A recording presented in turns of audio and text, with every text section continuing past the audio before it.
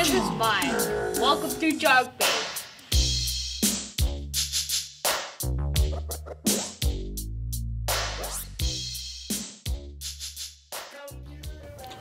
Hi, this is Sergey from Jerkbait. Just here to talk about some new accurate reels. Initially, they came out with a 300 size. That was the first one that actually, that was the first Valiant to be available. It's a nice little size. It was very popular for slow pitch jigging, so they kind of started focusing on that market a little bit. It's a nice narrow size, no clicker, no clamp.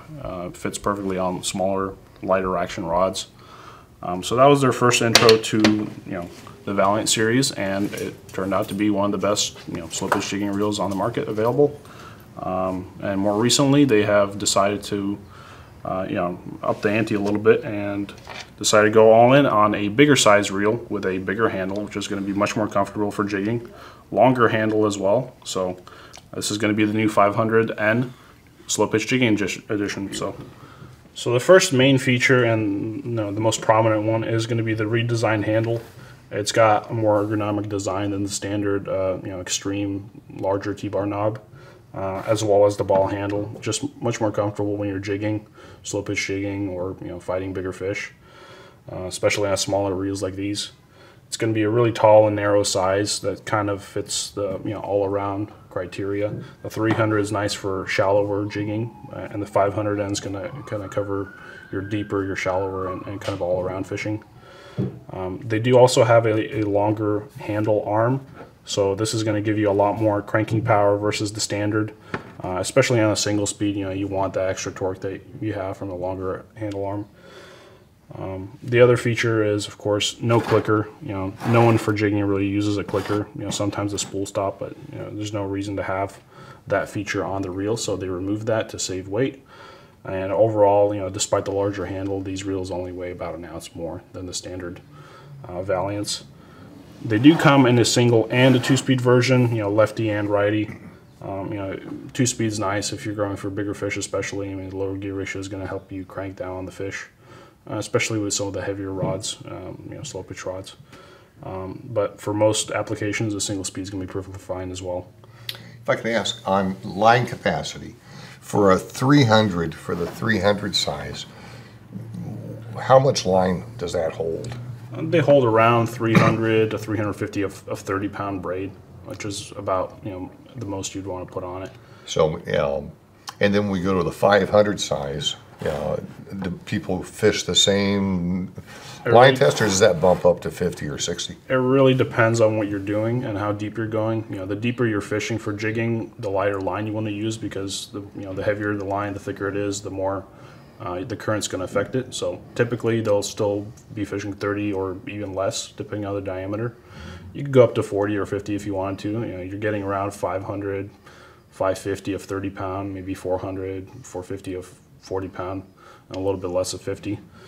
So kind of personal preference on what you're doing, but for most applications you just want the lightest line you can get away with, which for most instances 30 is kind of a good ballpark. So on the 500, you could be doing, say, 300 yards plus a 50-pound braid here, or 60 or 30 here, or if you wanted to have extended line capacity and run, say, 30-pound on the braid, you're probably looking at 500 yards or better. Yeah, so, absolutely. The actual line capacity, especially for deeper, over in Florida, sometimes they go, 1,000 feet. Get all sorts of snapper and different varieties of fish. Here, it's more limited, a lot shallower. So a 300 or the 500N with some heavier line might actually work better. So they're both good options. And most of the guys in Florida are fishing shallow, 100 feet, it is a lot of 150 feet at most. And then for the deeper trips, like you said, they're going to drop down hard, and that's going to be better for the grouper, catching for them. But for a lot of guys, they're dealing in 300 feet or less, even out here. So plenty of line capacity. How about the drag from those reels? What do they do?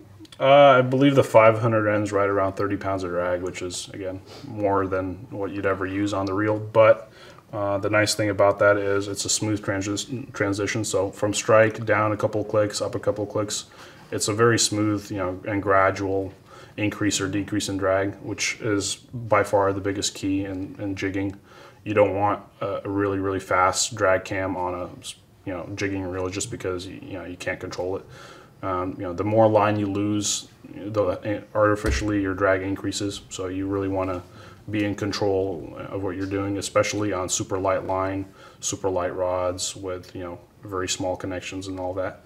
So you got to make sure you have the best drag, which accurate's pretty much the king as far as the accuracy with that. And lastly, just to close it out, I mean, these are welcome additions into the accurate lineup. They've been really popular for the slow pitch jigging scene, so it's just nice to have specific reels for that purpose. The single speeds don't come with a clamp, so they're made specifically for that. So you really, you can get one. They are drilled for them, so you can get a clamp if you wanted to use it for other applications. That's for the 500 size? The 500 narrow, yeah, the SPJ. The 2-speed does come with a clamp kit inside, but it's not installed or pre-installed for you, so you can do it if you want it. With the 2-speed, you can do other things with it as well, so it might be useful for other stuff. How about the 300? Does that The clamp? 300, no clamp as well, and it's just too small to put anything like that on there. Now, on the 300, you mentioned there's no clicker. Yes, the original did not come with a clicker. They did add that as a feature for guys doing other things, so it's a welcome addition. They do a 300C, which is going to be the clicker version. I think those are about $10 more in terms of price. $10 more, and for certain application, it's definitely useful.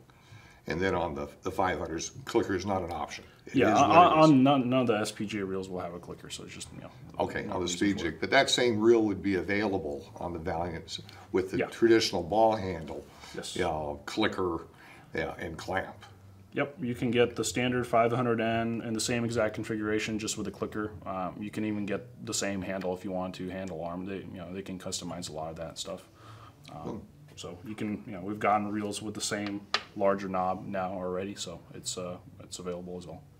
Very good. Okay, thank you, and thank you. We'll have more new stuff coming. So stay tuned.